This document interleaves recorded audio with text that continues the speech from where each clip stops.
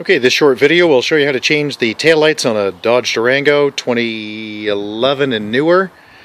So this is a 2012, which is the same as the 11, which is the same as the 13s and 14s. And I believe the 15s as well for taillights. So what you do is pop the trunk, which I've already done, pop the lid. Next, there are these little caps, which are hard to see in this light for some reason. And basically, this little guy goes in here. And all I used was a very small screwdriver like this one to sort of pry this out. Now I've done that on both of these.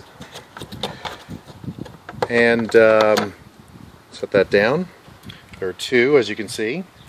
And then to get this off, you can see that in here there's some plungers that go into these guides. So what I had to do, let me just adjust this back, was I took a screwdriver like this one, and I took a cloth like this thing, and I had to put the cloth over the screwdriver so I didn't damage anything, and I had to apply a fair amount of pressure right here. So I had to pull that straight back, and then it just popped out and I was on my way. Then, pretty easy, typical stuff from here. Pop it out. This just twists out.